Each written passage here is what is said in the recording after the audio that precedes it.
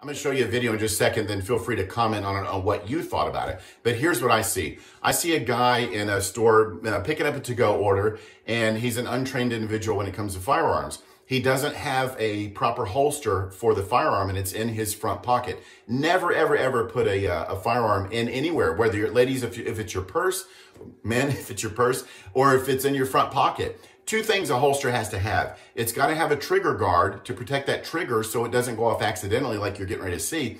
And it also has to be a retention holster, which means that sometimes we are carrying a firearm and we get attacked and we're not justified to shoot them. We have to fight them, or we have to run from them. We accidentally trip and fall. We don't want the gun coming out. So trigger guard and retention, think that through.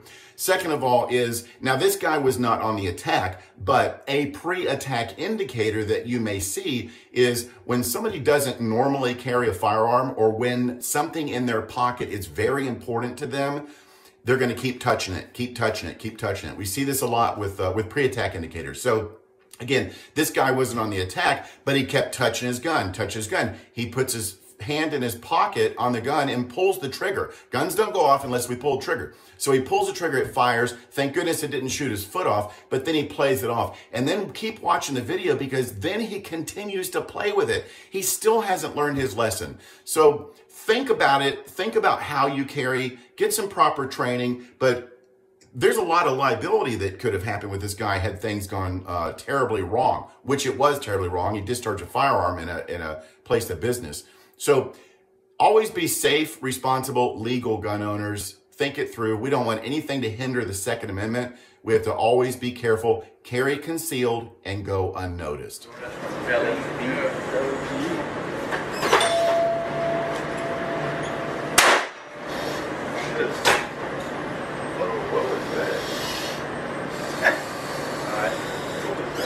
I have no clue.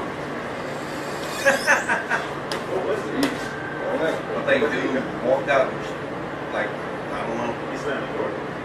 I'm guessing so. That was loud for it being the door. Yeah. What was that? I have no clue. I'm working on belly bleeding. Alright. God damn!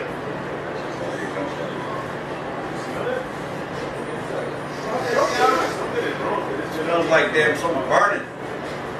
Check back there. Open the door.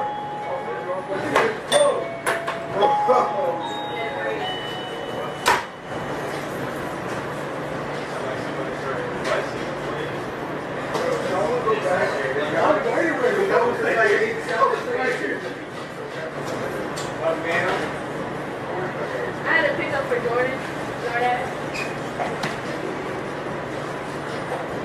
Jordan B.